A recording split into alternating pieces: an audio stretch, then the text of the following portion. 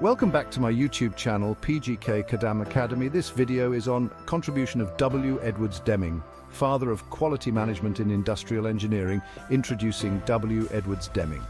He was an American statistician, professor, author, and consultant who revolutionized the approach to quality management. He is considered the father of modern quality management. His ideas revolutionized production in the 20th century. Deming believed in continuous improvement. He emphasized the importance of data-driven decision-making. His work transformed industries worldwide. Deming's philosophy focused on improving systems. He believed that improving systems would lead to better quality products and services. This in turn would lead to greater customer satisfaction and increased profitability. Deming argued that quality was not about inspection but about prevention. Born in 1900, Deming's career spanned decades. He worked with the US Census Bureau and during World War II. After the war, he introduced his quality management principles to Japan. His work there helped to rebuild the country's devastated industries. Japanese businesses embraced Deming's ideas. This led to the rise of Japan as a global economic powerhouse. Deming's influence was recognized globally, earning him numerous accolades and honors. He authored several books, including Out of the Crisis, which outlined his management philosophies. His teachings are still studied in business schools around the world today. Companies continue to apply his principles to improve their processes and achieve higher standards of quality. One of his most famous contributions is the 14 points for management, which provide a framework for organizational transformation. These points emphasize the need for a long-term commitment to quality and the importance of leadership in driving change. Deming's ideas have also influenced other quality management methodologies, such as Six Sigma, lean manufacturing, and total quality management. His legacy continues to shape the way businesses operate, ensuring that quality remains a top priority in a competitive global market. Even in today's technology-driven world, Deming's principles are applied to ensure the highest standards of quality in products and services. W. Edwards Deming's contributions to quality management have left an indelible mark on the business world, inspiring future generations to strive for excellence. His famous quote, "In God we trust, all others must bring data," encapsulates his belief in the power of data-driven decision-making. Deming's legacy lives on, reminding us that quality is not just a goal, but a continuous journey. The Deming Wheel, a cycle of continuous improvement. One of Deming's most famous contributions is the Deming Wheel. This concept has revolutionized the way organizations approach problem-solving and process enhancement. This is also known as the Plan, Do, Study, Act, PDSA cycle. It serves as a fundamental framework for driving continuous improvement in various industries. It is a simple but powerful tool for continuous improvement. By following this cycle, teams can systematically address issues and implement effective solutions. The cycle consists of 4 phases: Plan, Do, Study, and Act. Each phase plays a crucial role in ensuring that improvements are well thought out and effectively executed. These phases guide organizations in systematically improving their processes. By breaking down the improvement process into manageable steps, the PDSA cycle makes it easier to achieve sustainable progress. The plan phase involves identifying an opportunity for improvement. This could be a problem that needs solving or an area where efficiency can be enhanced. Teams then develop a plan to test a change. This involves brainstorming potential solutions, evaluating their feasibility, and outlining the steps needed to implement them. The Do phase involves implementing the plan on a small scale. This is a critical step as it allows teams to test their ideas in a controlled environment. This allows for controlled testing. By starting small, teams can minimize risks and gather valuable data without disrupting larger operations. The Study or Check phase focuses on analyzing the results of the implementation. Teams collect data and evaluate the outcomes to determine whether the change has had the desired effect. Data is collected and studied to determine the effectiveness of the change. This analysis helps teams understand what worked, what didn't, and what. Finally, the Act phase involves taking action based on the findings of the study.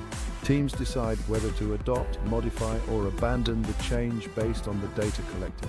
If the change is successful, it is implemented more broadly. This means scaling up the solution to apply it across the organization or to other relevant areas. The Deming wheel is a cyclical process, meaning that it can be repeated as needed. Here are some of the benefits of using the Deming wheel. Continuous improvement of processes and products, easy to understand and implement.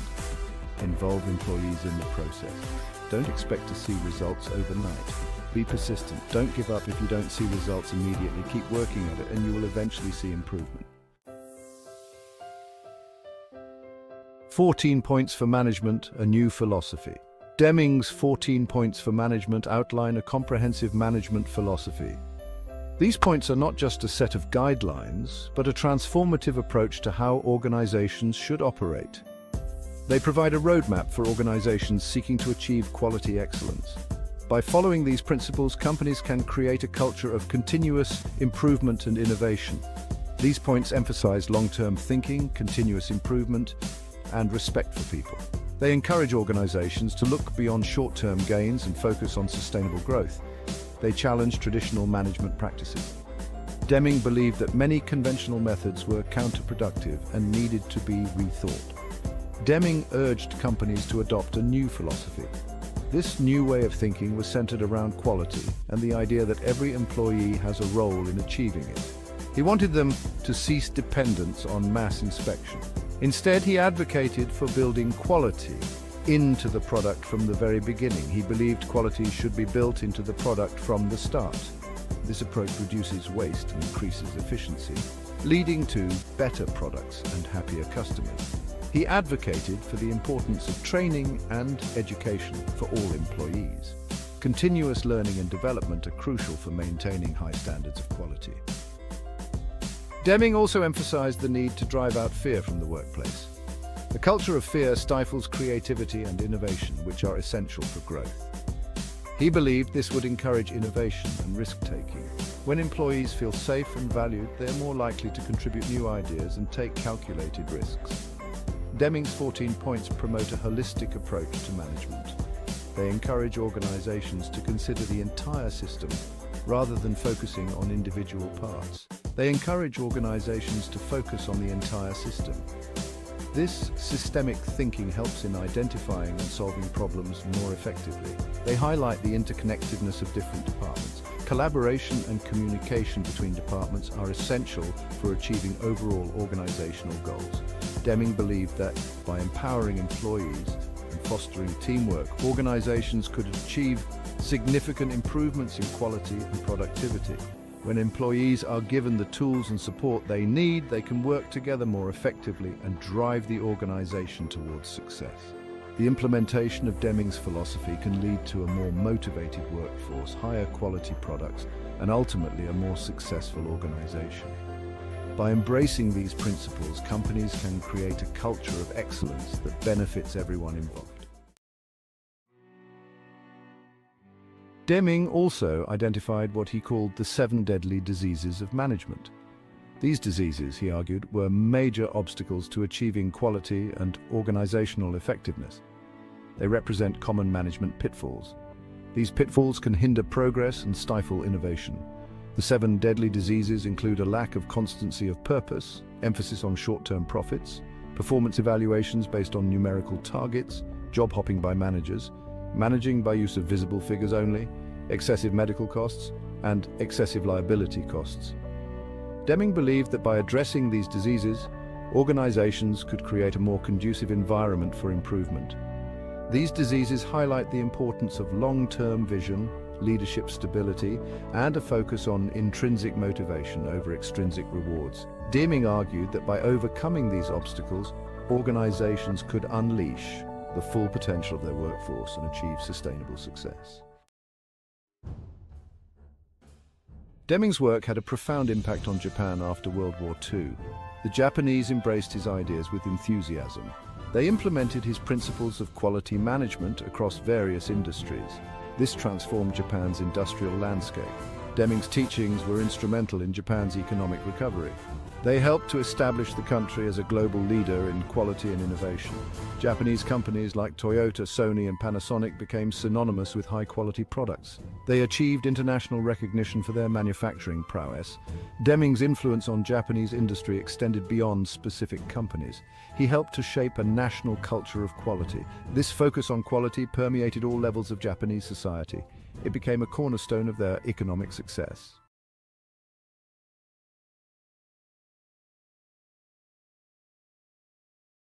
Thank you very much for watching full video. Please subscribe, like and share channel. PG